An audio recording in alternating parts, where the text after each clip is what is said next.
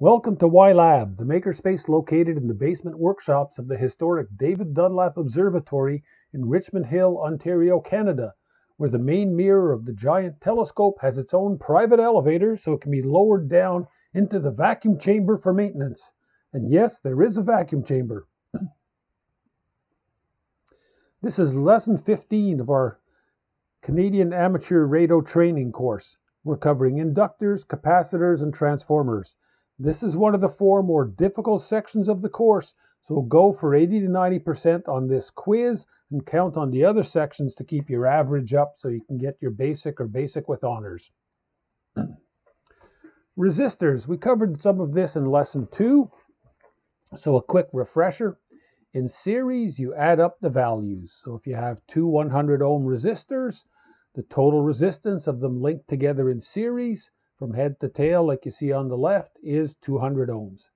In parallel, it's a more complicated formula, 1 over the inverse of each one, but we can cheat on that. For the test, they always use the same value for those resistors. So just divide the resistance value by the number of resistors. So in this case, we have 2 100 ohm resistors. So we divide 100 by 2, and our total resistance is 50. If it's 3 resistors, like in the diagram, and they're all 100 ohms, then our resistance will be 100 divided by 3, or 33.3 ohms. It's a cheat, but it works. Now, inductors, they're also called coils. They're also called chokes. And you'll see all 3 names in the test just to confuse you. It's a coil of wire. It has a symbol L, and its value is in henries. So the value of the inductance in henries is based on the number of coils, or the number of times it wraps around, the diameter of the coil, the length, and the core material, what they put inside the coils. Now the coil generates a magnetic field to restrict current. So the symbol looks like a squiggly resistor, more rounded. And so because it looks like a resistor, our formulas will be exactly the same. So the inductance in series of 2 coils is just the sum of the 2. So 2 100 Henry coils would equal 200 Henries. And 200 Henries would be a really big coil. A lot of it's measured in milli or microhenries. In parallel, the same thing. We add up the inverses, and the same as the resistors, we can cheat. If it's 2 100 Henry coils and they're in parallel, we can divide 100 by 2 and we get 50 Henries when they're in parallel. Capacitor is 2 or more metal plates with a charge between them. They're also separated by a material that isolates the 2 plates. And that symbol is C, and it's measured in farads. Now, the value of the capacitor in farads is based on a bunch of factors, including the surface area of the plates, which means how big they are, the distance between the plates, the material between them, the dielectric, and the number of plates. Now, think of capacitors as the opposite of an inductor, or a resistor, in fact, for the formulas. And that's going to keep coming back in the next few slides. Capacitor is like the inverse of an inductor.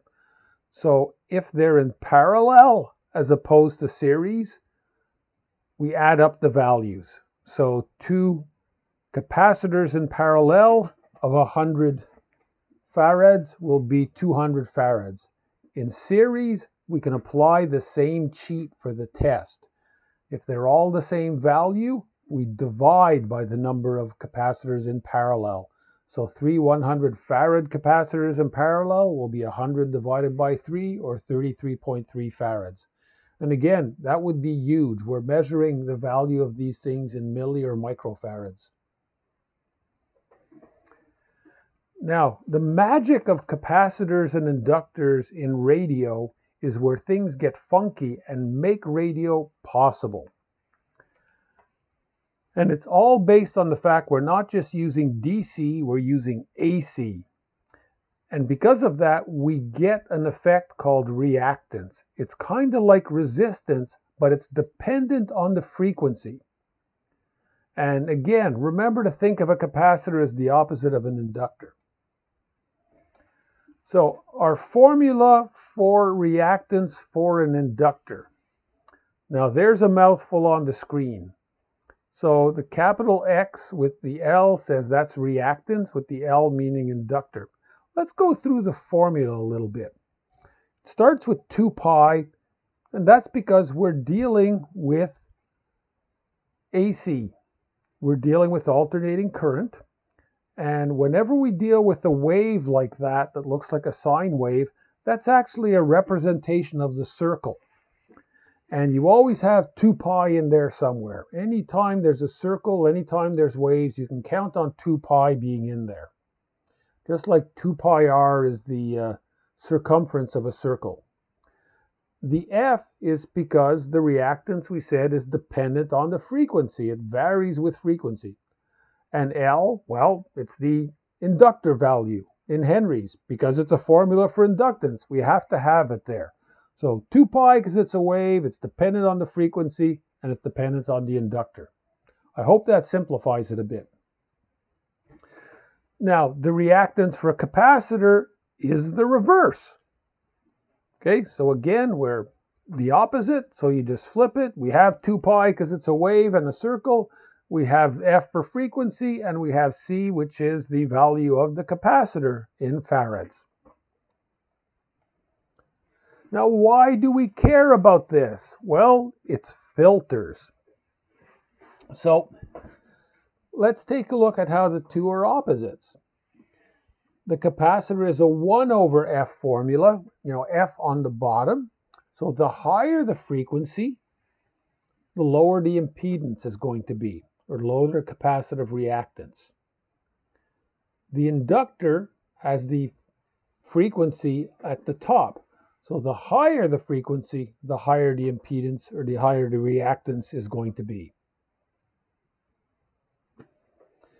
Now, when we combine the two, here's what happens. So in series, the capacitor is going to have a higher reactance at lower frequencies. So it's going to block those lower frequencies. The inductor has a higher reactance at the high frequencies. So when they meet in the middle, we have what's called resonance. And that means that's a frequency where it's going to let the signal through. And that's how we tune a radio. So by varying one or the other, that vertical line you see there is going to move to the left or the right and allow a specific frequency to go through. And if you look at a tuner knob on an old radio, it's actually a big variable capacitance with multiple plates that overlap more or less depending on how you turn the knob. And then in parallel, it's the reverse. One will allow lows through, the other one will allow highs through. And we get the highest reactance at resonance, so that will filter out a frequency for us. And just flip that chart upside down. Okay. An LCR circuit is where we add a resistance to the LC circuits. Now, the R doesn't change the reactance. But at resonance, the LC in series is at max voltage. And so the max voltage through the resistor means the max current getting through, which is the highest signal level. So in general, to complete a circuit so we don't have to have a short circuit, we always have a resistance in there somewhere. Now for the test, remember audio and radio. We've talked about this. Big difference between the two is the frequency, with audio at lower frequencies and radio at higher frequencies. So the audio frequencies, 20 hertz to 20,000 hertz or 20 kilohertz. Radio frequency is high into the hundreds of megahertz and gigahertz. So a low frequency filter will clear out the audio frequencies. A high frequency filter will eliminate radio frequencies. Our next component's a transformer. We talked about that inside power supplies, especially to convert 120 volts AC into the 12 volts DC in our radios. You may remember the transformer part just does the first part. It changes 120 volts down to 12 volts, but it's still AC at that point. Now a transformer is two coils, almost like two big inductors, wrapped together around the core.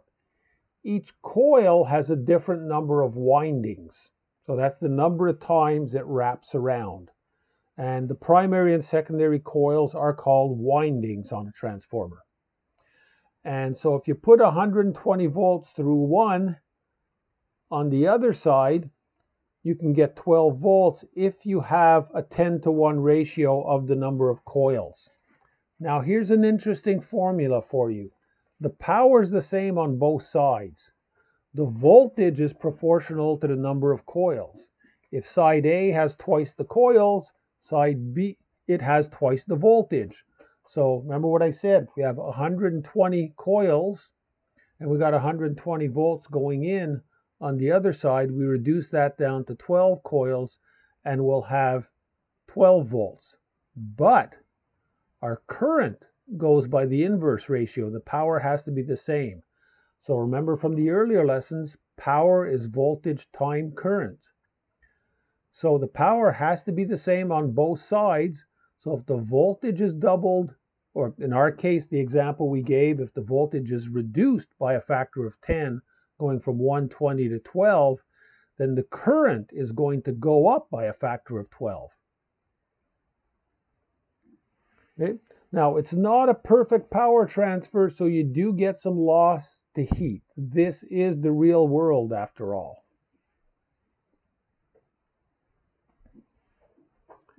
Now, that rule about the coils and the ratio of voltage across the two coils and the ratio of current happens if we have a closed circuit, so we're actually doing something on both sides. But if there's no load, if there's an open circuit on the secondary side, in this case our side with 12 volts, then there will be no current.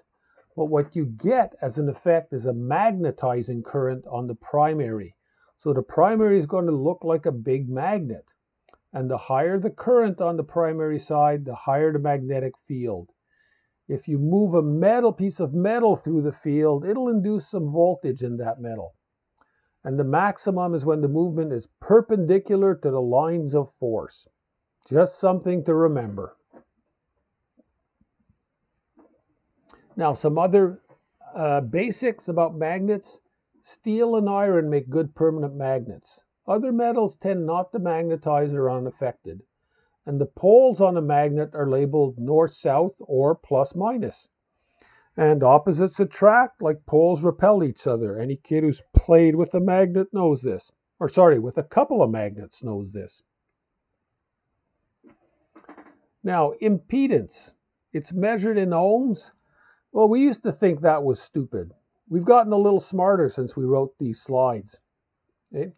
The impedance is a combination of resistance and the reactance from the capacitors and inductors. Some people say it's two-dimensional. It's complex. It looks like ohms. But like ground, it has many meanings. So it's based on frequency. So your impedance changes based on the frequency. There's an optimal frequency for passing a signal. That's the resonance that we showed you that peaked out. And there's an optimal frequency for absorption of a signal, and that will actually match a pure resistance. Okay? If there's only resistors, then the resistance is equal to the impedance. So think about it. The best way to think about this is think of Ohm's law. So we have V equals IR, or R equals V over I. Now, if we're restricting current because we've got a capacitor and inductor in there, and as we saw in the earlier diagram, it will restrict the signal going through based on the frequency. Well, we're reducing V or we're reducing I. And so it acts just like a resistance on Ohm's law, even though it's a different physical thing happening. Now, measuring things. We're going to talk about voltmeter. That's going to come up on the test. If you're measuring voltage, it has to be in parallel. So all that means is you can connect it across the two terminals, say, of the battery, even though it's in the circuit. You don't have to disconnect the circuit. So it's in parallel. You're doing it at the same time as the circuit is running. And we call it a voltage jump on a battery or a drop across a component. And so we just measure. Don't unhook anything, just touch it across the terminals of the battery or the resistor or whatever else. And that's called in parallel. It's just wrapping around, and you measure it that way. To measure current, we have to be in the middle of it. So you have to open up the circuit and put your ammeter in the middle of it. It's like water flow. If you want to measure it, you have to put a wheel in the middle of it to catch it all. Now, a multimeter is one device that combines the ability to measure voltage, current, and resistance. But the same connection rules apply depending on what you're measuring. If you're measuring voltage, you got to go parallel across. If you're measuring current, you have to go in the circuit and measure. Now take quiz 15.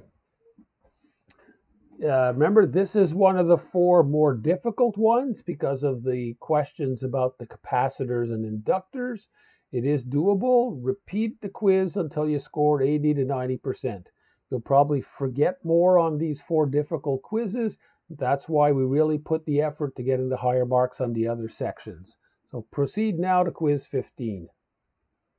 And again, we're Ylab at https://ylab.ca. Please leave a comment below and maybe we'll get around to reviewing them and posting them.